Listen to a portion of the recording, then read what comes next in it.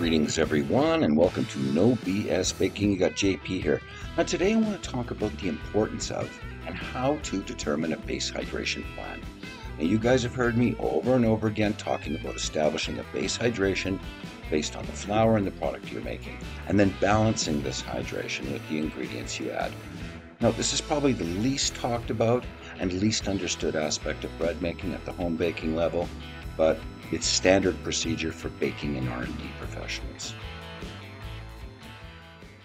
So anyway, hydration is always based as a percentage of flour. So if you have 1 kg planned for baking, then you're going to need a certain amount of liquid to make the type of product that you want. Now, as an example, you're using all-purpose flour to make white sandwich bread. Then the flour is 100%. So 60% hydration in this example would be 600 milliliters, grams if you prefer. As explained in my video on Baker's percent, the mathematics are simple and easiest to understand as ratio and proportion. And in case you need a refresher, you can check out this video in my archive. R&D and baking professionals all know everything begins from a base or control start point. Industry guidelines provide a solid foundation for testing a recipe, and then it becomes a matter of where you want to take it from there. Rarely will you ever see a professional baker arbitrarily grab an online third-party recipe and just go for it and make it, like home bakers do. They will evaluate it by percentage, and more often than not adjust it based on their ingredients, baking conditions, and knowledge. Bakers know from the get-go that their flour is most probably going to be different. They know their water may be different. High pH, like many places in Europe, excessively hard or soft water in their area, or even chlorine content it may contain. Salt and yeast can vary significantly from recipe to recipe. In most cases, bakers will completely ignore these quantities, opting to start at long-established industry guidelines that you can see used by professional chefs and bakers around the world. When I'm talking about total hydration, I'm talking about all the water in the dough. All the ingredients containing water need to be factored, including butter, when used at levels above 10%. Now, this becomes especially important in pastry, where often butter is a significant contributor to the overall dough hydration. Now, I've shown many examples of problematic recipes I found online in many of my videos. Unfortunately, they are everywhere. If I never actually looked at and evaluated the recipe in weights and percentages, I could have just spent 2 hours making bread pancakes. So you want to make a product that you see online and you want to be successful. So what do? Do you just follow the recipe and hope for the best? Or do you go scurrying around the internet trying to find a different recipe or recipes to see what others are doing? Or do you pull the recipe down, evaluate it in the recipe manager, and then modify it with the correct start points as listed in the guide? I say the answer is pretty straightforward.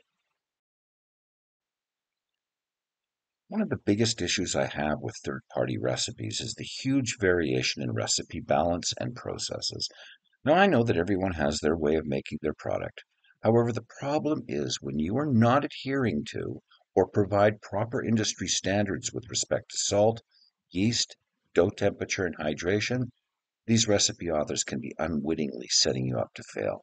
I'm sure we've all had our experience where the recipe just would not work or the product just didn't look like it was supposed to.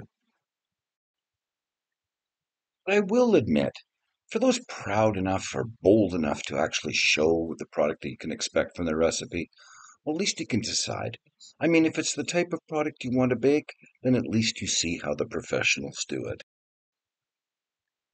This is why there's industry standards, and this is why professional bakers rarely fail making new items. These standards I'm talking about are not just loosely put together ideas or silly parroted baking myths on the right way to bake.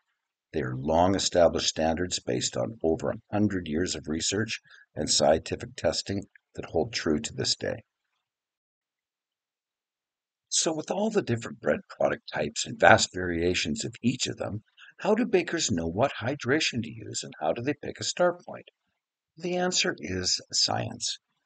Hydration capacities of flour types based on species, protein and starch quality and content, milling technology used, and flour testing, as in the case of farinograph curves, as one example.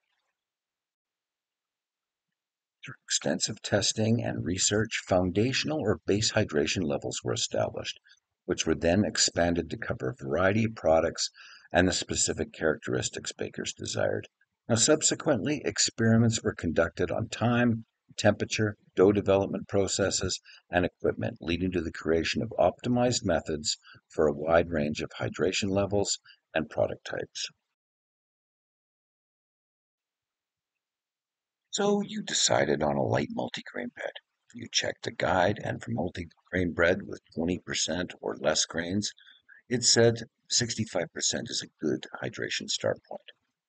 Now, ideally, you want the grains at least to be hydrated to the same hydration of your dough. If your grains are hydrated to less than that of the dough, they will leach water from the dough itself in efforts of attaining a hydration balance within the product. This action, combined with natural moisture migration from the crumb to the crust and then out into the air, commonly called staling, can dramatically reduce the eating quality and overall shelf life of your product. Hydration planning may not perfectly balance the absorption of all ingredients in the dough due to varying absorption rates and capacities. However, it sets up your recipe for a successful bake, providing a basis for fine-tuning as needed. This is where the dry ingredient and soaking calculators work so well. Feel comfortable knowing that when you add things like milk powder, soy flour, non-gluten flours for nutrition and enrichment, or pre-soaked grains or seeds and the like for that nice hearty texture, that you maintain a balanced and common sense working hydration for ensuring enough dough strength, good handling properties, and optimum baking performance. Now, as mentioned, grains, seeds, nuts, etc., all have varying hydration capacities and rates. Understanding these not only helps you determine which grains will work with your hydration plan, but as importantly, identify those that require more hydration than the dough plan to minimize equilibrium issues after baking. As we discussed, knowing hydration capacities for grains and other ingredients is important. In most instances, you do not want 100% hydration. As you can see from these two examples of multigrain bread, the example on the right ensured the grains had enough integrity to remain as an integral part of the product's look and appeal, while the loaf on the right, the grains were simply lost in the dough during mixing. Hydration plan is more about establishing and working a hydration start point to ensure the recipe produces an acceptable controlled product. This process is by no means the end of the journey for the recipe, only the first phase of building the perfect product. Water absorption capacity is different for each ingredient, as they absorb water at often quite different rates and amounts. The amount of water available also determines how much each ingredient will absorb. This is determined by their absorption capacities and rates. Mentioned, given enough time, the ingredient hydrations will balance within the product. But this time, and pending the ingredient, could take much longer than a standard same-day baking process. And temperature. Higher water temperatures coupled with agitation can influence the rate at which water is absorbed.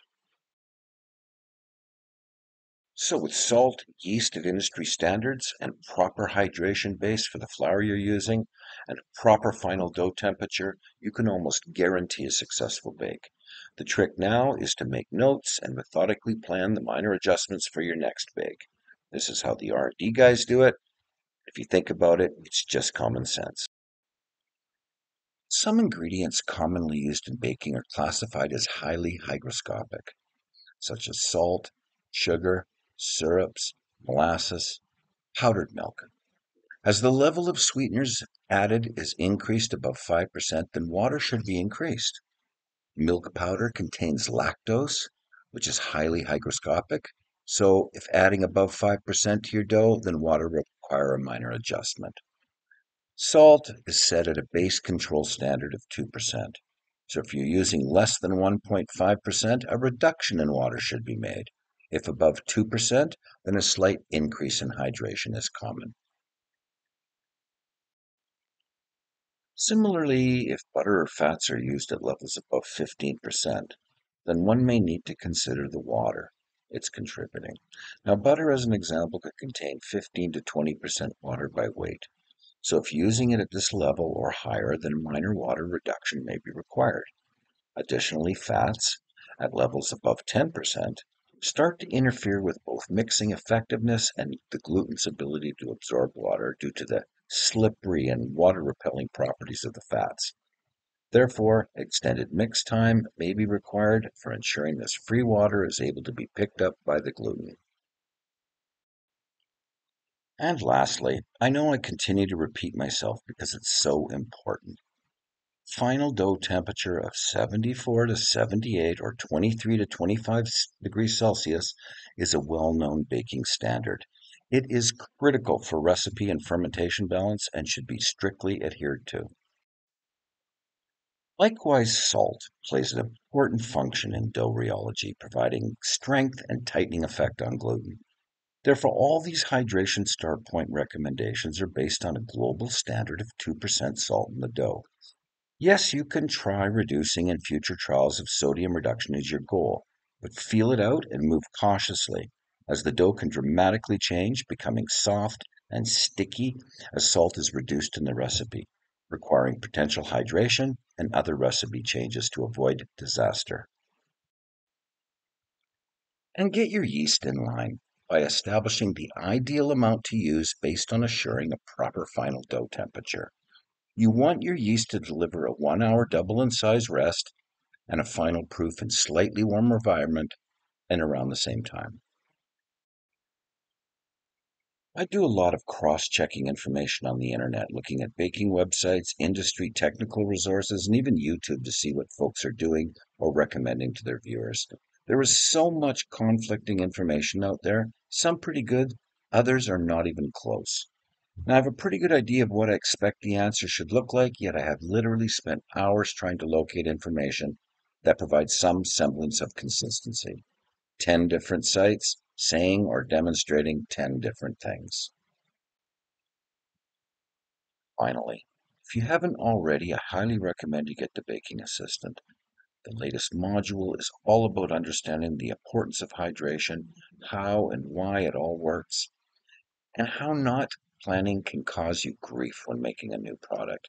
Now, this is so important for producing a successful product that you can build on it and get it just the way you like it. The Baking Assistant is the best $30 you will ever spend. Get it, you will not be disappointed.